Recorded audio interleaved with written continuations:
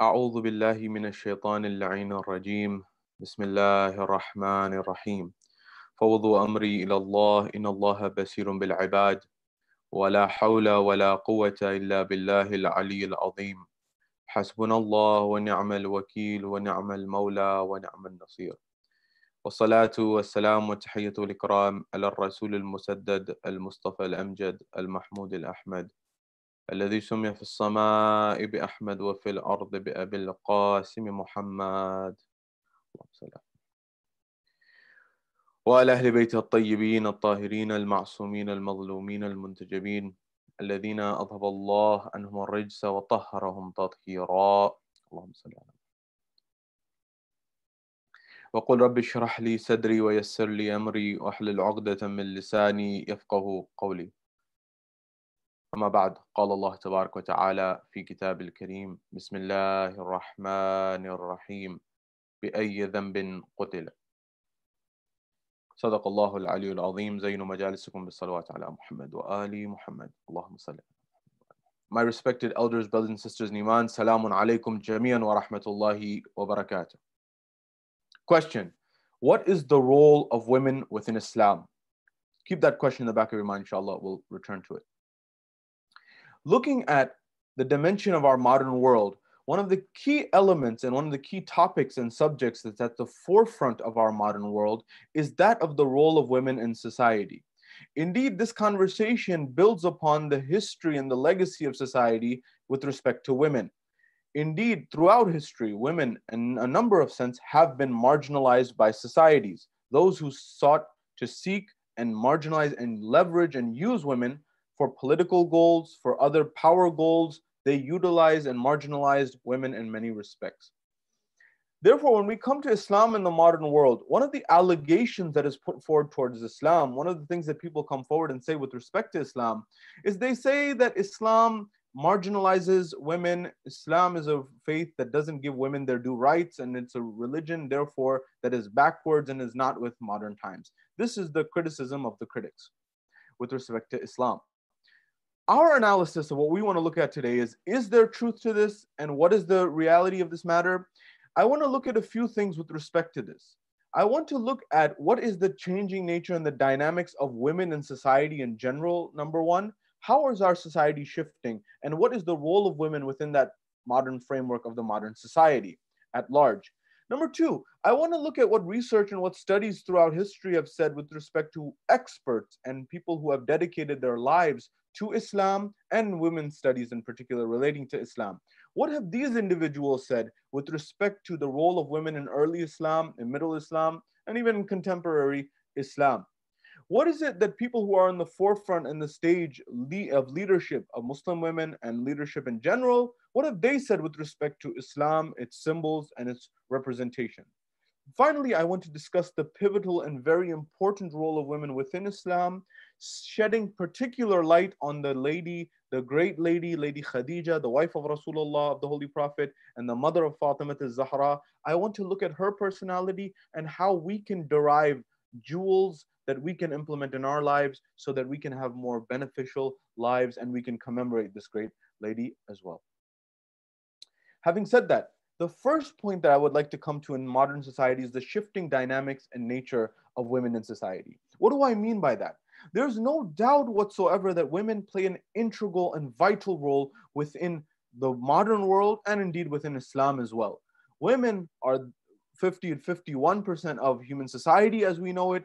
Women are mothers, women are wives, women are daughters, and they're integral parts of community at large. And this conversation only needs to be had because of the fact that what's happened throughout history is that the role of women has many a times been marginalized. Looking at even countries as developed as the United States, where even with only within the last 100 years or so, voting rights have been given to women and things of this nature. And you can imagine this throughout the world. But the allegation that we want to come to in a moment is about Islam and what is Islam's position with respect to women. Is it what has become a sort of a popular narrative in some circles that Islam marginalizes women and doesn't give them the rights? Or is there more to this nuance? But before that, what about modern society? Our modern society is showing that the nature of society is shifting in terms of dynamics. In the past, for example, women were not considered economic engines or force for economic benefit. That means that they weren't earning money according to what society was saying. And so they wouldn't work, or perhaps they were homemakers, as was seen by that. Another challenge of our modern world in terms of modernization and modernity, one of the main elements of what modernity has given us as separated and away from the benefits that it's given us, which I've been talking about numerously throughout the previous days and nights. It's given us numerous benefits in terms of income, and it's given us numerous benefits in terms of healthcare, and you name it. And there's many, many others that you and I can think of. At the same time, one of the byproducts and the side effects of modernization and modern societies is to put a value on everything that has to be material in nature, even though that material value doesn't do justice to the cause. What do I mean? In our modern societies, every person, every individual's life has a value. If you look at the insurance industry, for example, whether you realize it or not, when you and I or an individual goes for life insurance, for example, there's going to be a price that that life insurance company puts on your life. And the price that is put on your life is very different to the price that's put on other people's lives. For example, someone who is a celebrity, someone who is an athlete, someone who's a movie star, someone who is very wealthy and affluent in the business space, for example, that individual or those individuals will have a much higher rate of what they are paid out. That means the value of their life, their net worth, their value of their life will be determined in a certain sense from the economic terms to be very different than someone, for example, who doesn't have those accolades in the material sense. So for example, what does that mean? So I'm somebody who worked hard. I took care of my family. I looked after them. I worked. I served my community. But at some level, the economic value that my life has is not equated to somebody else. Why is that? Is that fair? Is that correct? And so one of the byproducts of what's happened in modernization is that women or mothers who are raising children, who are taking care of the house, homemakers, somehow the value of what they were doing for society became belittled. It was seen as something that was not as valuable. Why? Because it was not seeming to generate economic prosperity. It was not seeming to generate money and income. And indeed, there's an outlet that publishes every single year what would be the value of a mother, for example, in society. And indeed, every single year that number goes up. I know the last number that came forward was if you enumerate all of the things that a mother does from morning to night, looking after the children, looking after the house, looking after all of the different things that job requires. And if you were to put a job description out for that, for someone to take that job, what is the salary you would have to pay them? And the number came out to roughly 132,000, 135,000 the last time I saw it. It may be going higher than that right now. The point that I'm driving at is I would argue that that's not even sufficient. How can you put a numeric value? How can you put a monetary value on the love of a mother, on the affection of a mother, on all the dynamics that make someone a mother who serves the family, who takes care and does it selflessly? In fact, this idea of doing things altruistically, that is without expecting any return, this was one of the elements that was perplexing Charles Darwin, the founder of, or the one who discovered the theory of evolution, the Darwinian theory of evolution. He said, one thing in my framework of this world that is based on survival of the fittest, that means the strongest species, the fittest species survives, he could not reconcile this might is right mentality or this concept or this theory. He couldn't reconcile that with one concept, and that concept was altruism. How is it that people, for example, how is it that parents look after their children without expecting anything in return? How is it possible? He was willing to forego all of that. This whole theory, he was willing to put his theory aside because he couldn't explain this. And yet mothers do this all the time. Women in society do this all the time. And what I want to talk about in our modern society is the dynamics, is the value of someone who's a mother, of someone who's a wife, of someone who's a daughter is tremendous, irrespective of monetary value or not. We need to move away from this. This goes back to the world view. The worldview that we may have adopted, whether we realize it or not, is that someone's life value is based upon what they're generating in terms of income. And if you look at even some of the greats throughout history and throughout society, many people who are great, they didn't generate much economic incentives or economic value necessarily. There were people, for example, writers, people who wrote books and texts to help change and shape the world. Now, you may say those ideas led to economic growth. That would be a fair point, perhaps. But at the same time, there's thousands, no, there's millions of people who are helping make the world a better place through their hard work and sincerity every day. And somehow our world may not recognize it. And so we need to be mindful of the worldview that we adopt. In our modern world, women are, for example, going to university and college more than men, according to statistics. They're actually getting educated more. On top of that, they're graduating more than men.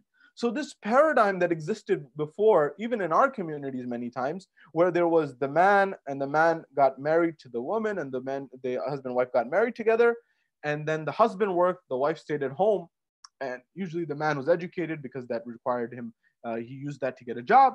The woman stayed at home and was not necessarily as educated usually. Well, this whole model is turning on its head. The whole model is shifting. Well, how is this going to shift our lives? And this is very important to know because the dynamics are not what they used to be, number one. Number two, I want to now come to Islam and its particular specifics. People have argued, many of who are lay people or many in the popular general population in the media have come forward and said Islam is a religion that marginalizes women, that puts them backwards, that doesn't give them their due rights. Is this true or not? Well, I want to go to experts who have dedicated their lives to studying Islam, to dedicating their lives to studying societies and Muslim societies. The example I want to give you is of Professor Ruth Roded at the Hebrew University in Jerusalem. This is someone who's not a Muslim, quite evidently. This is someone who's not even from a Muslim country, who's teaching at a non-Muslim institution, has no bias apparently in this domain. This researcher dedicated a significant amount of time to do what?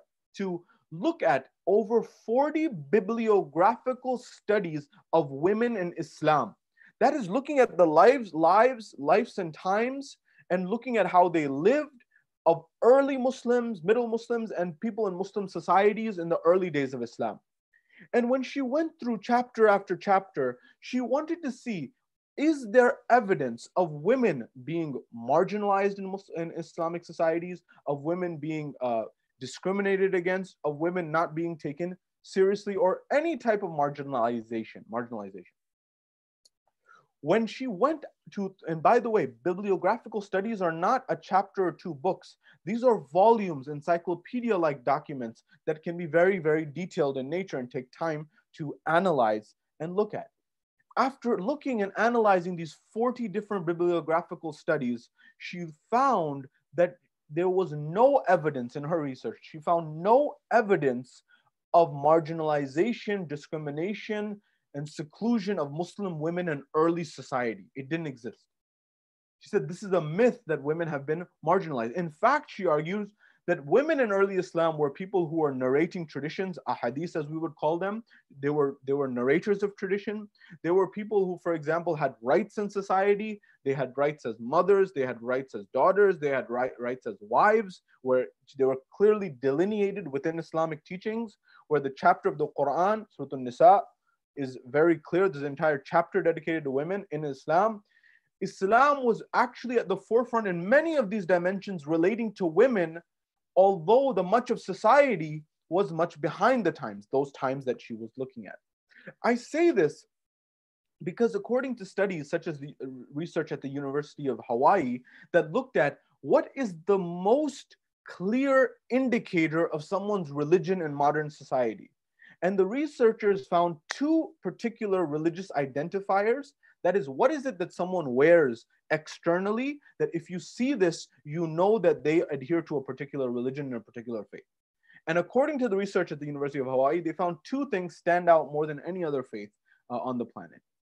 Things that come to mind are, for example, the yarmulke that the Jewish community wears, and the Jewish faith wears, the men there, or other types of symbols. They found the two most clear indicators of someone's faith in the world today. Number 2 on the list was the turban that is worn by our Sikh friends, the people who adhere to the Sikh faith. Number 1 on the list, the most clear indicator of someone's faith in today's modern society, is the hijab that is worn by Muslim women. As soon as someone in society sees a lady who's wearing a hijab, whether they're Muslim or not, they recognize this is someone who adheres to the Islamic faith. Well, why is this important? This is important to note because our sisters many times are at the forefront of Islam and the modern world. In fact, they are many a times the flag bearers of Islam in the modern world. I say this because many times brothers, such as myself and others, we can blend in society. We, for example, at the most may have a beard, a light beard, medium beard. We may look like someone may come to us and say we're Spanish, for example, we're European or whatever type of different denomination. And at that point, people may be confused about what our faith identity is. It may not be so apparent relative to others. But at the same time, a sister who wears hijab, regardless of what her ethnic background is, she is very clearly identified as a Muslim. And many times what follows for many of our sisters is undue scrutiny, unfair scrutiny about, well, this hijab, is this something that is marginalizing you in society? Is this something that is taking away your rights? Are you, the buzzword that people love using, are you oppressed? Meaning, is this being opposed on you? Is your right being stolen away? And at this point, I want to share the words of the very powerful words of the Nobel laureate who addressed this and answered this question perhaps in one of the most beautiful ways, Tawakkul Karman, who won the Nobel Prize, the mother who was very influential in the movement to help make the world a better place, or try to make the world a different place at least. When she was asked, as someone who had won the Nobel Prize, which is seen as something that is at the forefront of our modern society, the people who win these prizes are considered to be the leaders of society, the people who are the symbols of progress in modern society, I should say.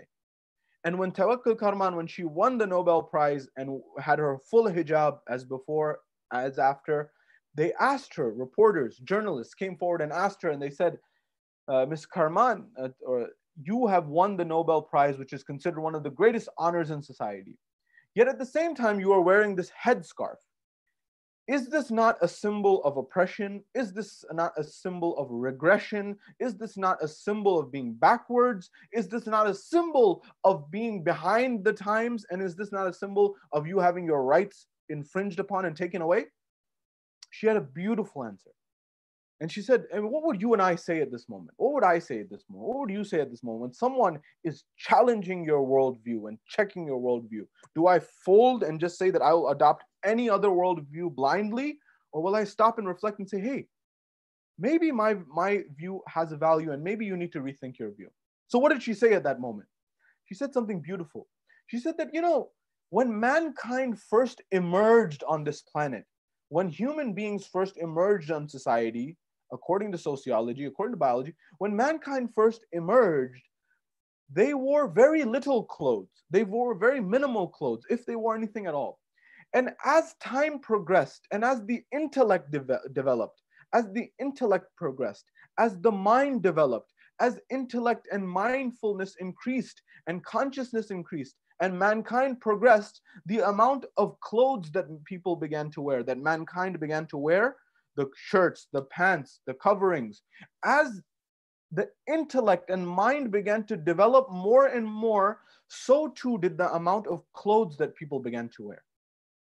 She said, therefore, what I am wearing on my head, this headscarf, is not a regressive act. Rather, it is a progressive act. That is, that this symbolizes the height of modern progress and society's progress and the progress of mankind, because this is the culmination of covering. And as we've grown in society, we've covered up more. And so my covering up is not backward, it's not regressive, it's rather progressive. In fact, if we went back and I removed the scarf, it would be like going back to the cavemen and the Stone Age times. Imagine, look how she reframed the worldview. Look how she reframed, and it's a fair point across the board. Anyone this idea of imposing, according to sociologists, by the way, if you look at modern society, and this is a deep point, it's a point relating to spirituality, it's a point relating to philosophy, and it's a point relating to ethics. Indeed, we should strive for an ethical society. Indeed, we should strive for a philosophically clear society where people are thinking clear. Indeed, we should strive for a spiritual society that tries to make the world a better place by doing good, by following the golden rule. Do unto others as you would like done unto yourself. As Karen Armstrong and many other authors have written, that this is the golden rule of world religions. People who've dedicated their lives have said that this is the common rule to make the world a better place by means of what? Doing unto others as you would like done unto yourself. But is it that there's only one civilization in society? This relates to culture, by the way, as well. Is there only one culture in society? And many people in developing world, in the developing economies, the developing countries of the world, in Africa, in Asia, and other parts of the world, have asked this question, and they said, fair enough, we want to develop, we want to modernize, we want to have a culture, we want to have civilization, but hold on a second. We have our own culture, we have our own civilizations, and it seems the entire world narrative, the ideas that are building up towards what? One world culture, one world civilization, which is not inclusive and comprehensive of every other culture civilization. It's actually driving towards one civilization, which according to sociologists is exactly that. A Western, Anglo-Saxon, a white, Western, European, American vision of what culture and civilization is. And sociologists have rightly argued that this is not how it should be. What about African civilization and culture? What about Asian civilization and culture? Not only continent-based, but the different countries within it. What about Ugandan civilization and culture? What about Indian civilization and culture? Pakistani civilization and culture? Arab civilization and culture? Are those not civilizations and cultures? Why should the entire narrative be driving towards one culture and civilization, which is dominated by one worldview that is of Western European American view, Anglo-Saxon, what sociologists have argued is a white worldview? Is this fair to others? Is this fair to others as well? That's something that our world and we as part of the world need to reflect on. Islam had a civilization and a culture as well, similar to African civilization and culture, similar to Jewish civilization and culture, similar to Christian civilization and culture. Faiths have civilizations and cultures. Regions, countries, nations have civilizations and cultures, and there are good elements, and there may be some questionable elements in all of them. The reason I say this is because what is your worldview? Will I fold under the pressure, or will I stop and reflect and say, hold on a minute, just because you're imposing a view on me doesn't necessarily make you right. I may have a view as well, and that may be just as valuable as your view, if not more so. Never fall prey to an inferiority complex. It is attributed to Imam Amir al-Mu'mineen that two people are doomed. The one who overestimates his ability and the one who underestimates his ability. The one who does not know their self-worth is destined to doom, because you will either overestimate what you're able to do or underestimate what you're able to do. To have a philosophically clear view of what your vision, what your purpose is, and what your value is. And by the way, you can always develop your value. All of this is extremely important. Do not let anyone step on your worldview without first having a discussion about it internally and actually understanding what is my real worldview and how does it add value to the world. And is it necessarily that I have to adopt everyone else's worldview just blindly? That's an important point to note. Nonetheless, with respect to Islam in particular, in our view, in particular, as follows Ahlul Bayt alayhimus salam, women play a pivotal role and have from the beginning all the way to the middle and all the way to the end, with the culmination of Sahib al-Asr wal-Zaman. How and so? How so? When we look at the early days of Islam, what was the dynamics before the advent of Rasulullah and the message of Rasulullah? What was happening before Rasulullah's message? It's important to note.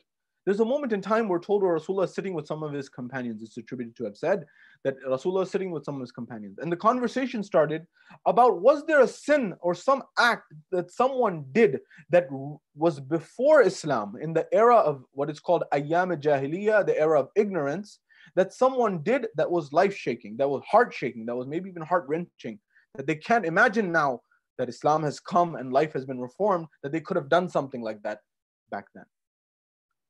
You know, Islam, as I mentioned, the works of Ruth wrote it, if you even go further than this, in the time of the Ottomans, research showed that in Ottoman Turkish the Islamic government there, over 40% of the waqf, the charitable endowments that were established there, were established by women, and they ran those. This was unheard of at the time in Europe and throughout the world. So Islam has this legacy. I say this because what was happening in pre-Islamic Arabian Jahiliyyah Arabia before Islam? Not always, but many a time. So they're gathering. Rasulullah is sitting with his companions, and when he's sitting with his companions, the conversation starts. Who did something? Who did something that was unfathomable today? One man began to share. He says, Rasulullah, I want to tell you, there was something that shook my heart. There was a sin that I did. There was something that I did when I didn't know before Islam that I can't fathom. The people began to ask, what is it?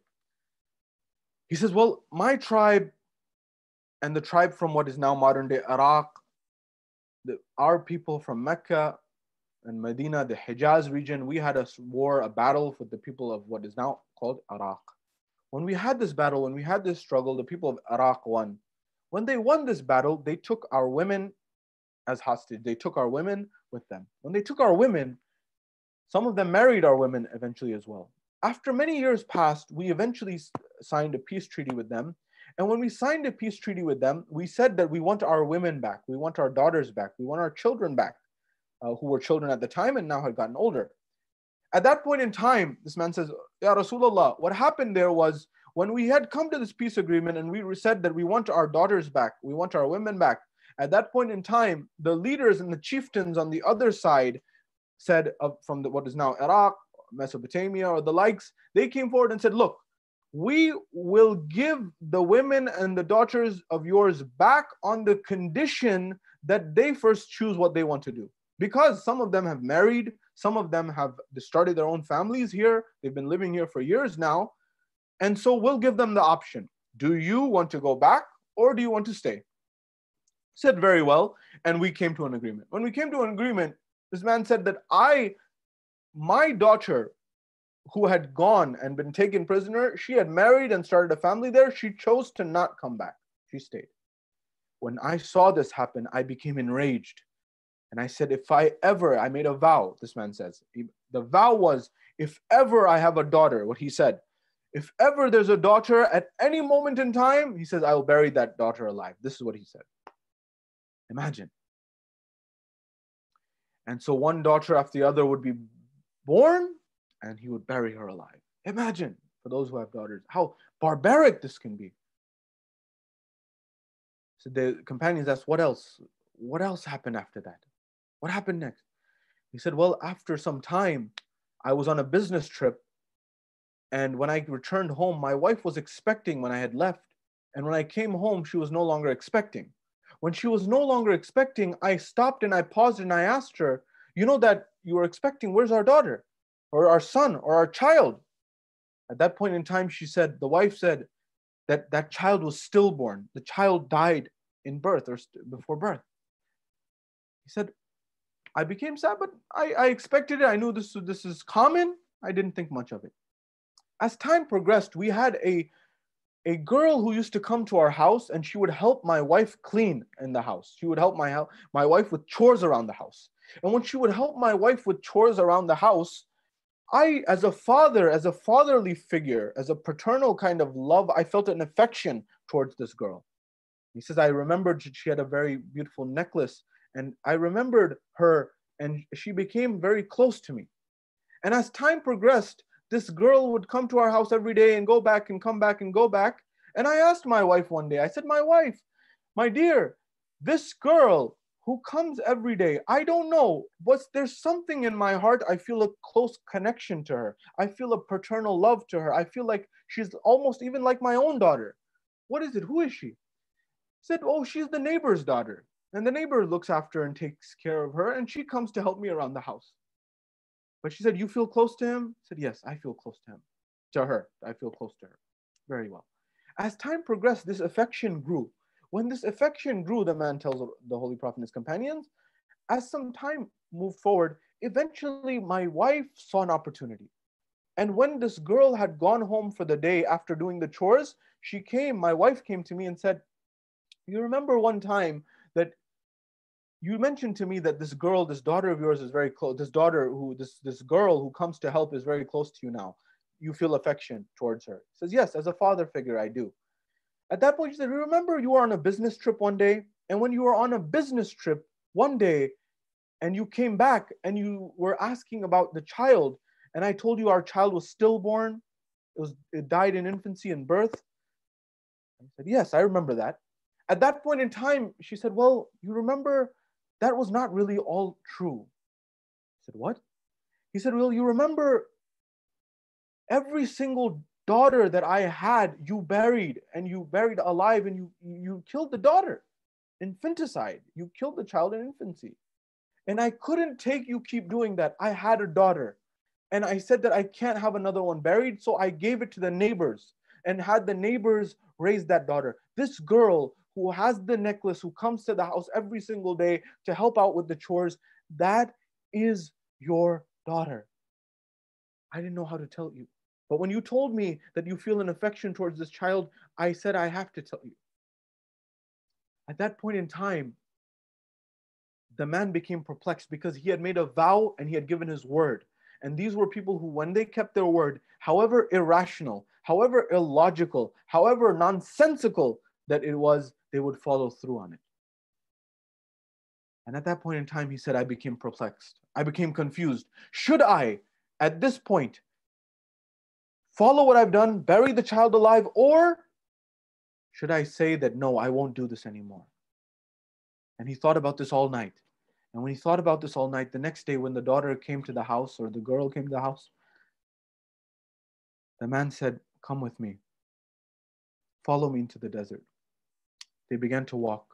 And when they began to walk, the man says to the Rasulullah and his companions, he said, we got to a place in the middle of the desert, far away from anyone else, and I began to dig a ditch and a hole into the ground. I began to shovel sand out of the ground. And when I began to shovel sand out of the ground, one after the other, one after the other, one after the other, at some point when the hole in the sand became big enough, I took this girl who was my daughter and I threw her into the sand. And when I threw her into the sand, at that point in time, I began to throw sand over her and over her and over her.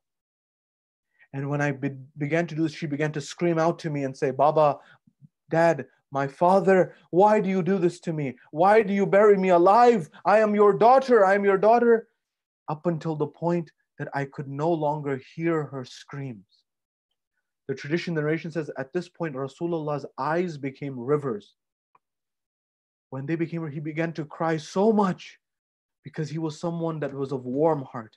He said that this is the act of a barbaric nation, a hard-hearted, cold nation. And the rahmah, the blessings, the mercy of Allah never descend on a hard-hearted nation. This is what the state was before. This is why the Quran says, the verse that I recited at the beginning, وَإِذَا الْمَوْعُودَةُ سُئِلَتْ بِأَيِّ ذَنْبٍ قُتِلَتْ.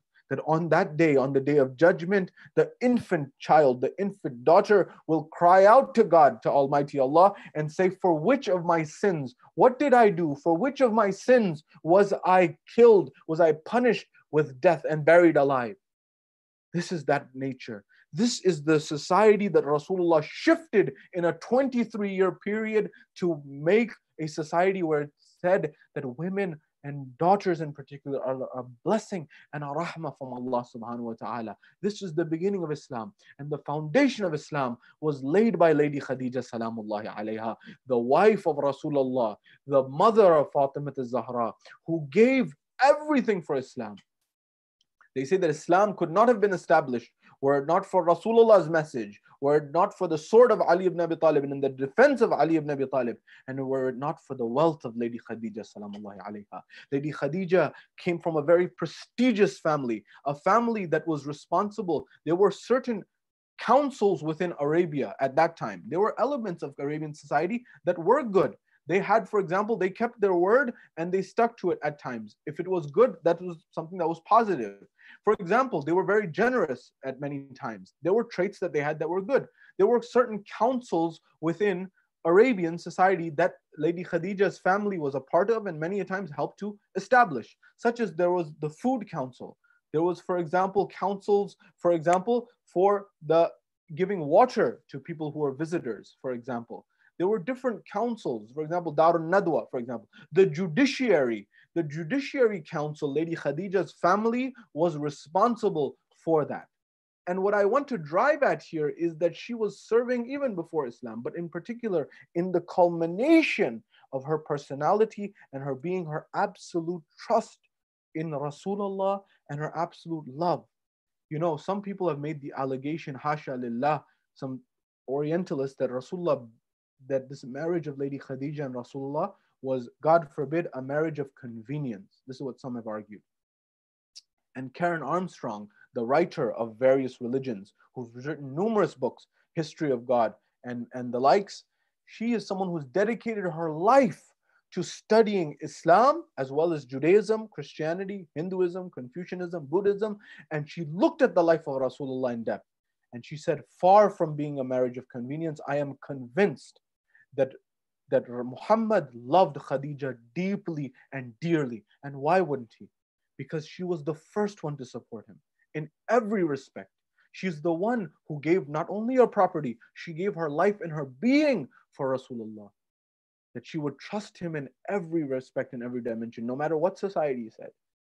And it was not easy because society, she was a very prestigious person in society. And despite this prestige, sometimes when you're in a prestigious position, a position of honor and dignity in society, and you do something against the grain and you do something different, you get more scrutiny than others. Because others, people say, it wasn't doing much anyways. But this person has societal prestige. Lady Khadija gave everything. And the women, to the point that when Fatima Zahra, her daughter, was to be born, the women of Koroush had boycotted her and they said, we will not help with this birth of this child because you helped the orphan Muhammad, referring to Rasulullah. She didn't waver. Allah made sure that if the women of Quraysh will boycott, the Meccans will boycott, we will make sure that Fatima Zahra is born through our blessing. How? Allah sent angels and the women of paradise to make sure that this child is born.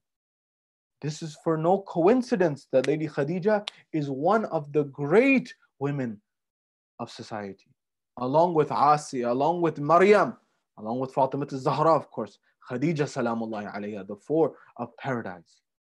She gave everything. And by the way, she's that entity that she's the culmination of Islam. Islam begins with the support of Khadija from the women, and it will end and culminate with the support at the end. How? In the mission of Imam Sahib al-Asri wa Zaman, in the mission of Imam Mehdi, the awaited savior, traditions say very clearly that there will be at least 50 women who are supporting the Imam. And if not more than that, there will be up to 700 in some traditions, 800 in some traditions, even more than that at times. And what the scholars say is they will come in phases. But the 313, which are the generals of the Imam's army, at least 50 of those are women. Women play an integral role in the mission of the Imam. Lady Khadija laid that foundation for those women who will be with Imam Sahib al-Zaman. The first role model to emulate is Lady Khadija, who gave everything in her life. She would spend with her money. Rasulullah would send 50 messengers and ambassadors for tabligh, to send the message of Islam to places like Yemen in the south, or Egypt in, for example, the west and north, and all the way to Sham and Damascus, and all the way to the Romans and the Byzantines and throughout. And she would support and fund that up until the point that in the valley, towards the end of her life, in the valley of Abu Talib, Sha'bi Abi Talib, Rasulullah is in a position where Lady Khadija is given everything and she is doing everything to help others, but her life is now on the line. She's eating the leaves of plants. She's eating the bare minimum necessities to survive. Someone may say, that she gave her wealth. No, she didn't just give her wealth, she gave everything.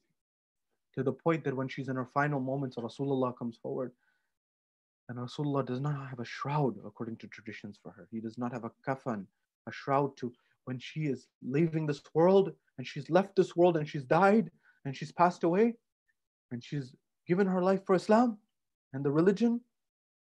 Rasulullah doesn't have a shroud for her.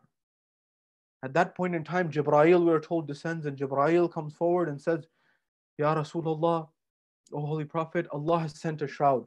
And He sent 5 shrouds. He says, one is for Khadija salamullah alayha. One is for you, Ya Rasulullah. One is for Ali ibn Abi Talib. One is for Fatima al-Zahra. One is for Al-Hasan al-Mujtaba, your grandson. Allah does not will that she does not have a kafan. At that point in time, Rasulullah says, Ya Jibreel, what about my grandson? It is attributed to have been said, what about my grandson, Hussein? At that point in time, Rasulullah is told by Jibreel that Allah wills that the struggle and the tragedy of Karbala that Hussein will go through, he will not be given a kafan. His kafan will be the dust of Karbala, and his ghusl will be his own blood, so to speak. But Lady Khadija, at every moment, she gave everything up until the point it said that she did not even have a shroud. But Lady Khadija, 1,000 salams upon you. Come to Karbala, where Hussein ibn Ali is on the ground. Imam Sajjad, the 4th Imam, says that Jabir, do you know what broke my heart? It's attributed for him to have said, Jabir, do you know what broke my heart? He says, what yabna Rasulullah? He says, on the night of after Karbala, after Ashura, on the night of what is called Gharib Sham or Sham Ghariban, they took and they did the greatest atrocity. What was that greatest atrocity? He says that Jabir, they took the horses and they had the horses trample over the body of my father with their hooves. Jabir, I heard the bones of my father breaking under the hooves of the horses. Jabir, do you know what it's like for a father to hear this and suffer this trauma? ألا لعنة الله على القوم الظالمين وسيعلم الذين ظلموا أي منقلب ينقلبون إنا لله وإنا